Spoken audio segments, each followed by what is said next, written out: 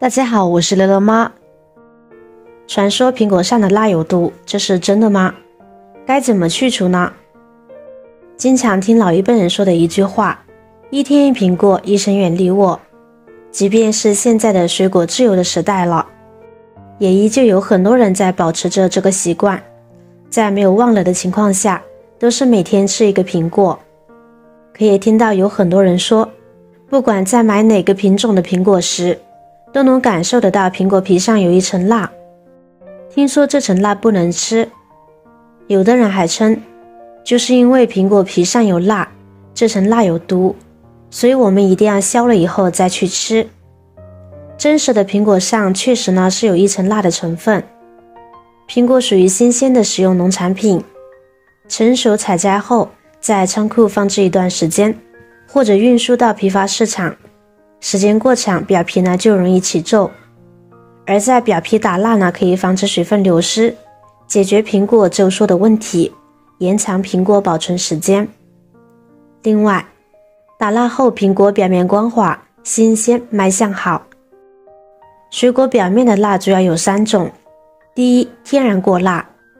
天然果蜡是苹果表面本身自带的一种脂类成分，是在苹果表面生成的植物保护层，可以有效地防止外界微生物、农药等侵入果肉，起到一个保护的作用。第二，食用蜡。一些进口的苹果表面通常会有人工加上去食用蜡，这种人工果蜡其实是一种可聚糖物质，多从螃蟹、贝壳等甲壳类动物中提取出来，其作用主要是用来保鲜，防止苹果在长途运输、长时间储存中腐烂变质。本身呢对身体并无害处，所以呢也不必太过担心。当然还有一种情况，最后一种工业蜡，这是一些不法商家为了节省成本，偷偷涂抹在水果表面的。这种廉价的工业蜡一般都是石蜡，它是从石油、页岩油或者是其他沥青矿物油的某些流出物质中提取出来的，含有铅、锡、汞等一些有害的重金属物质。如果水果的表皮被涂上了这种工业蜡，其中的有害金属物质就会渗透果皮，渗进果肉。如果经常吃这种打了工业蜡的连皮水果，很有可能对身体造成伤害。食用蜡和工业蜡肉眼很难分辨，有效的办法就是在挑选水果时，用手或者是餐巾纸擦拭水果表面，如果能擦下一层淡淡的红色，这很有可能就是工业蜡，就最好不要购买哦。虽然有了鉴别方法，但还是在建议吃苹果等水果之前清洗一下。苹果打蜡以后，无论是人工蜡还是工业蜡，都是不建议直接带皮吃的，因为苹果的表皮容易滋生细菌等有害物质，不去除苹果表面的蜡，食用之后对身体健康可能会有一定的影响，可能会出现腹泻、腹痛等不适的情况。那么我们应该怎样处理打蜡的苹果呢？下面跟大家分享2种方法。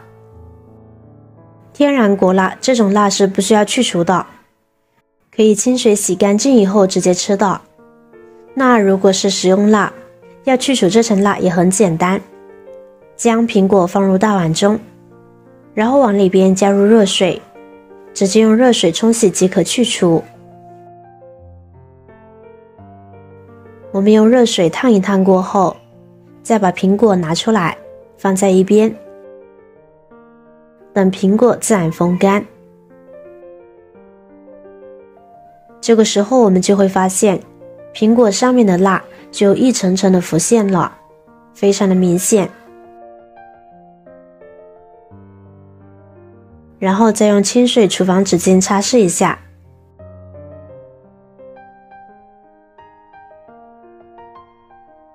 你就会发现表面的蜡已经完全的被擦拭掉了。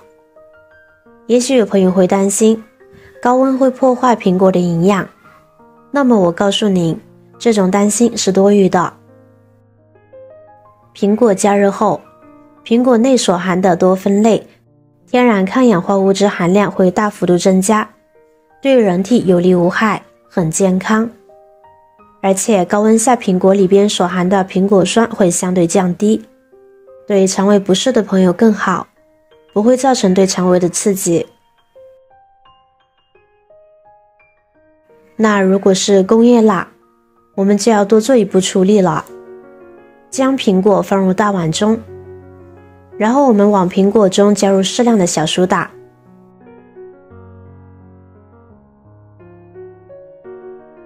跟着再加入1小时盐，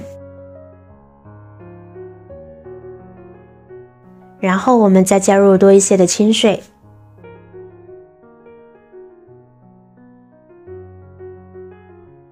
把食用盐和小苏打搅拌溶解，再把苹果浸泡8分钟，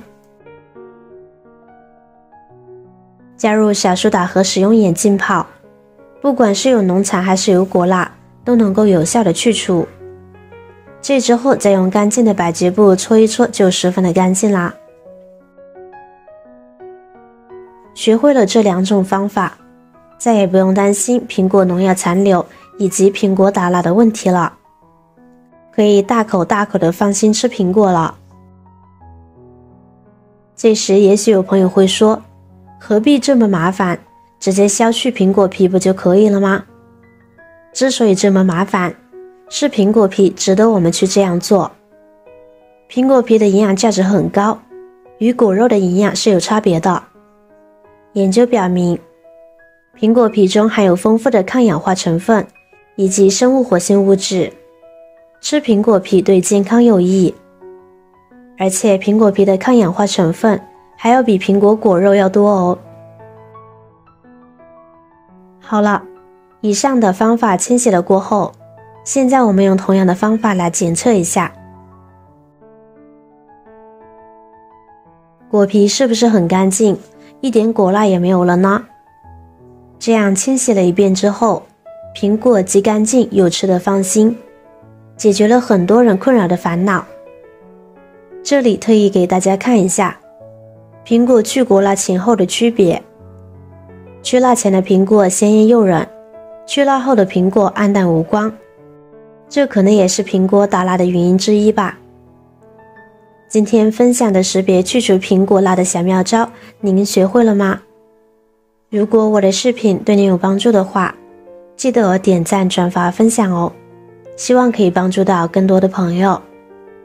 点击我的视频头像，还可以观看更多的美食和生活技巧。每天也都会分享不同的精彩视频，别忘了关注我哟。感谢您的支持，我是乐乐妈，我们下个视频见。